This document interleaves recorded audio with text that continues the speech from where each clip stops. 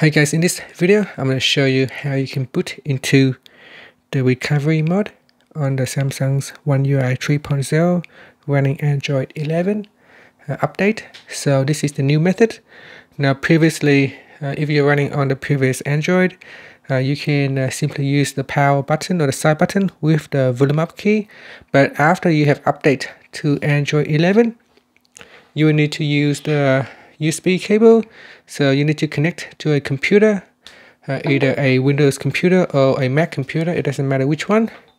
Just simply plug into your phone, and then now we're going to turn off the device. So I'm going to power it down. So tap on power off, then power off.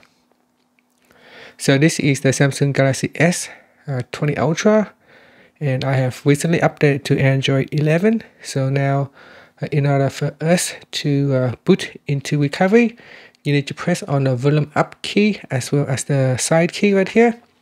So press on these two keys, press and hold with the USB cable plug in. So press and hold.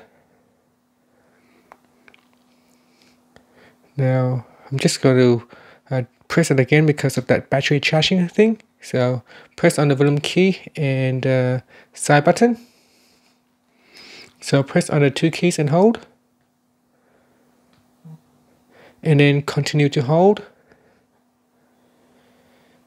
And continue to hold. And that's it. Now you are now into Android recovery menu. So if for some reason it doesn't work for you, it could be because you have updated your phone to Android 11 and now you need to plug in a USB cable to the computer or your Mac computer. And that's it. Thank you for watching this video. Please subscribe to my channel for more videos.